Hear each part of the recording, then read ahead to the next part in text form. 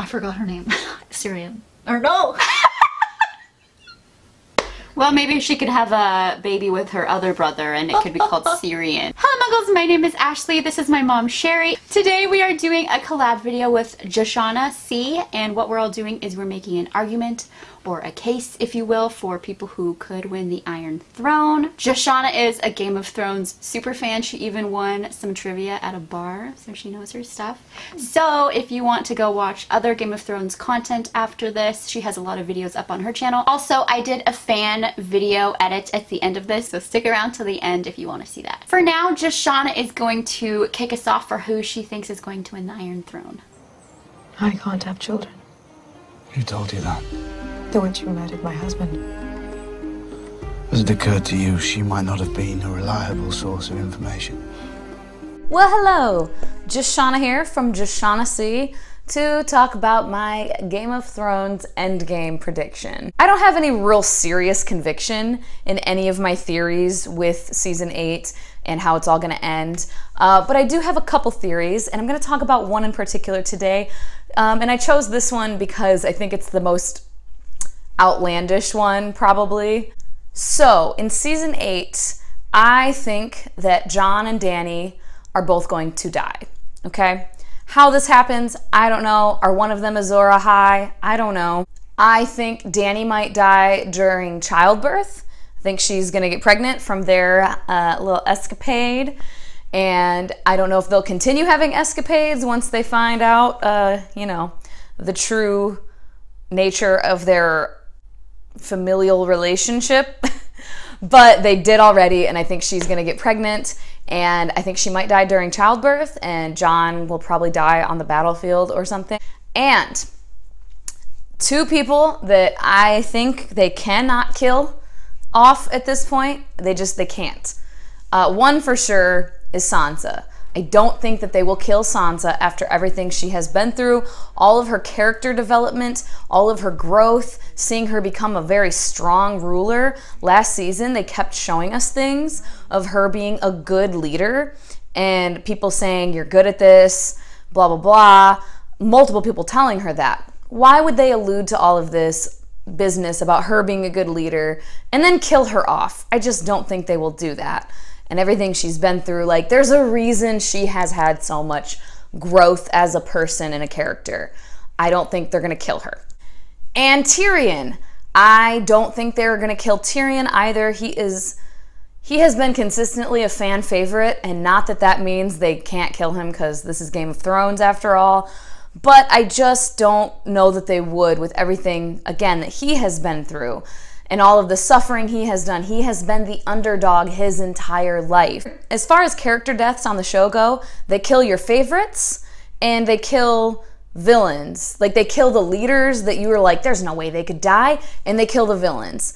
And then random people, of course. But they haven't killed the underdog. I'm trying to think of anyone that's just been crapped on constantly that's a favorite character and then been killed. There's favorite characters that have been killed, but not that are just being told you're crap, you're crap, you're crap, you're crap, and then we like love them and then they kill them. They haven't done that. I don't think they will. I just don't see it being a sudden thing they throw in at the end of like, we're gonna kill off this guy. Now, again, they do kill favorites though, and he is a favorite. He has been consistently a favorite. So there is some potential for him to die. I just don't believe that they will do it. I think he's gonna be the last Lannister standing. And I think what will happen is Tyrion and Sansa, I don't know if they will be together. I could see that happening. Technically, they're still married, right? Or did her marriage to Ramsay and like annihilate that because that was consummated?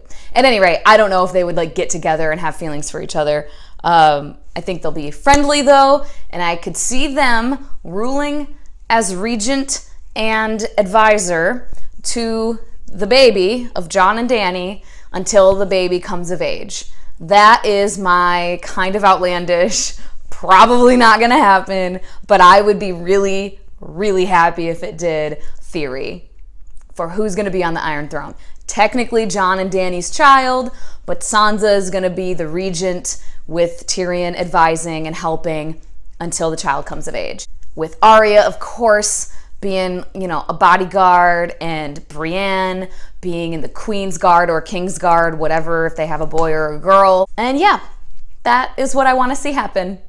I just don't think Jon or Dany are going to end up on the Iron Throne because this is Game of Thrones. We've been told over and over again that one of them is going to be it. We've been shown, like, we've been built up to think this is going to happen. I think that that's what they do on Game of Thrones. They pull the rug out from under you. So there we have it. That's what I think. It might be silly, but we'll see. Nobody knows what's going to happen, right? Thanks for listening to my theory. Bye-bye. Seize him. Cut his throat. Stop. Wait. I've changed my mind. Let him go. Power is power. Cersei isn't necessarily who I want to win or who I think will win, but I got Cersei.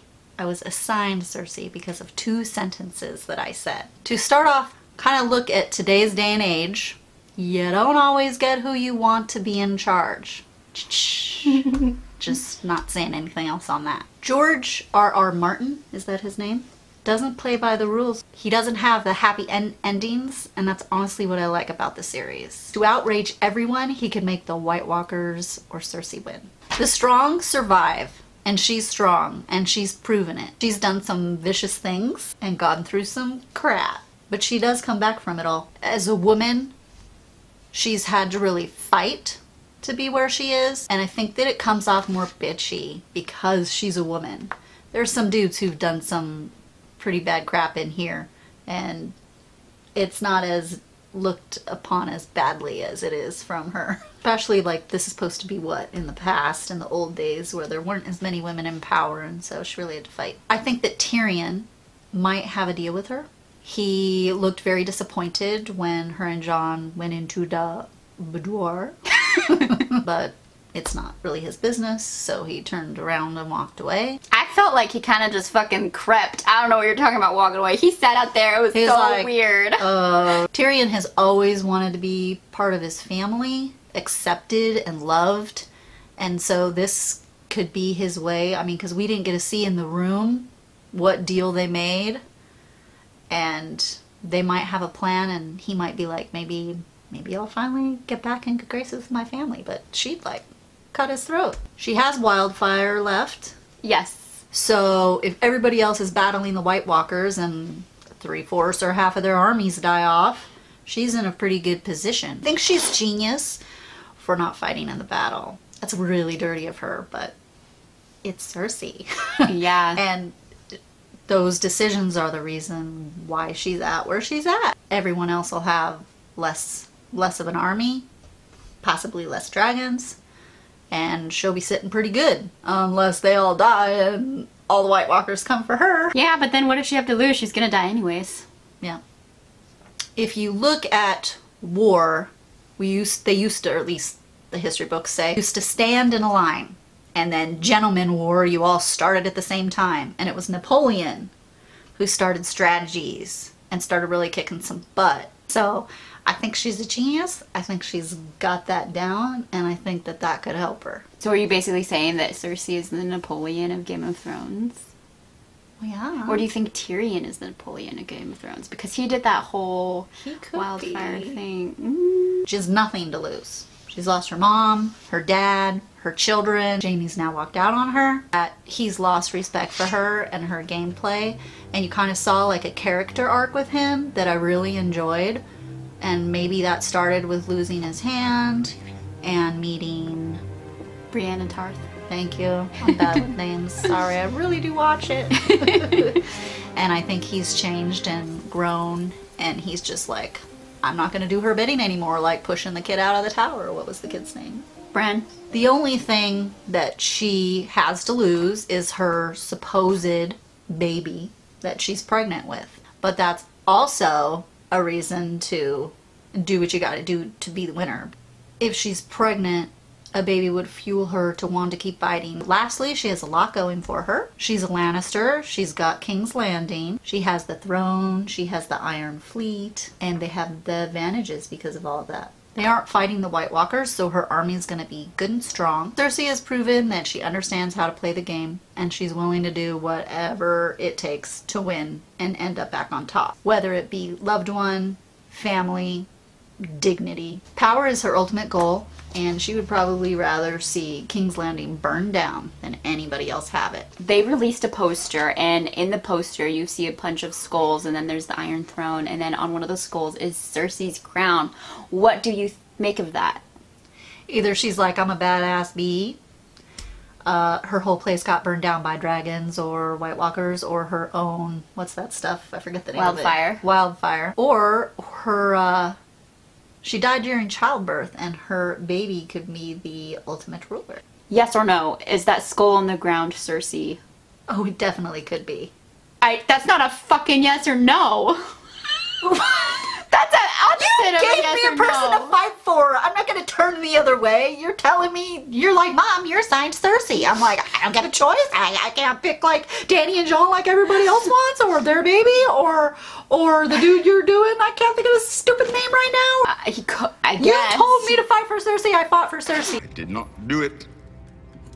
I did not kill Joffrey, but I wish that I had. Watching your vicious bastard die gave me more relief than 1,000 lying whores.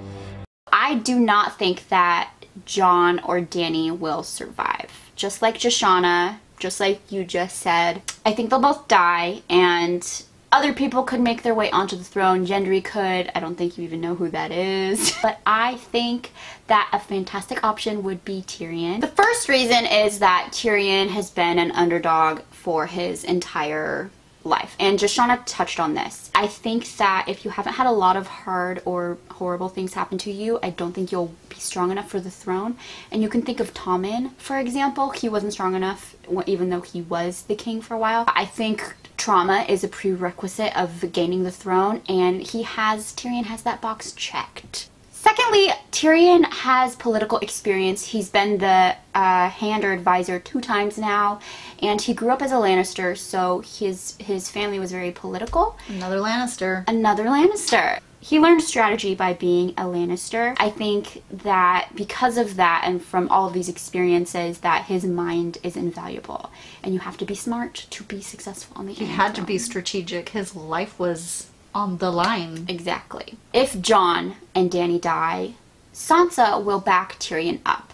Sansa and Tyrion obviously were married for a while, and although Sansa really didn't enjoy it, obviously, the circumstances were horrible, Tyrion was very kind to her, and she has mentioned this. So, he will have the vote of the North. Okay, so this is more of a technical thing. Tyrion was not a good soldier. Fantastic strategist. So I don't think he'll actually be on the quote-unquote battlefield while the White Walkers are coming. Because of that, he has less chance of dying than a lot of our other favorite characters who could be murdered. If all of the people who were fighting end up dying, Tyrion is a fantastic option to be the king. If this happened, Cersei could still have the Iron Throne. However, the people will remember that Tyrion was on the right side of history, that he went to battle for them. I think that Tyrion, because of his circumstance in life, he's always cared more about the people, whereas Cersei very clearly doesn't give a crap about the people that she's ruling. If she was still alive at that point, that would come to bite her in the ass, and Tyrion would get some good karma points. If Dany does survive, obviously Tyrion wouldn't vie for the throne because he's her advisor or whatever, so he would be happy with her being the queen. However, Daenerys has similar tendencies that the Mad King, her father, had. For example, she went and she burned all those Tarleys who weren't willing to immediately submit to her. So she could gain the Iron Throne, and then we could see that she's actually bad at doing that. If that somehow caused her to lose the throne or be murdered or something, again, Tyrion would still be a good option. So I don't know, obviously, what went down in that meeting with Cersei and Tyrion. I don't know if he's betraying Dany, but I think it speaks volumes that even if he was betraying her, I would still back him up because I like his character so much. Even if he killed one of my favorite characters, I would still want him to live, if not rule. Is this really who you think, or you just wanted battle his case. I want Jon or Daenerys. I know they won't rule together. But actually, I don't necessarily want Dany to win. I would be more happy if Jon Snow would. And I love Daenerys. She's one of my favorites. But that would be too predictable. It would not be the Game of Thrones. It wouldn't. I would be disappointed. Yeah, I would be upset too. When you play the Game of Thrones, you win or you die. What you see is a dwarf. If I had been born a peasant, they might have left me out in the woods to die. Do you know why Varys is so dangerous? Because he doesn't have a cock. Neither do you. Perhaps I'm dangerous too. Daenerys Targaryen lives. The girl at the edge of the world is the least of our problems.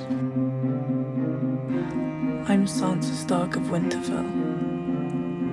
This is my home, and you can't frighten me. If we die, we die. But first we'll leave. The Lords of the North place their trust in me to lead them. A girl has no name. Do you know what kept me standing through all those years in exile? Faith in myself. In Daenerys Targaryen. Shame! Shame!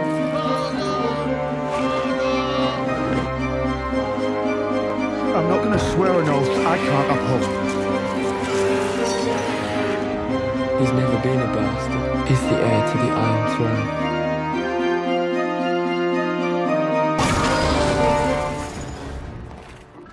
Thank you so much for watching. Check Jashana's channel out. I have all of her social media, like I said earlier, linked below. Make sure to follow me on Instagram, where I will be ranting and raving about Game of Thrones this season.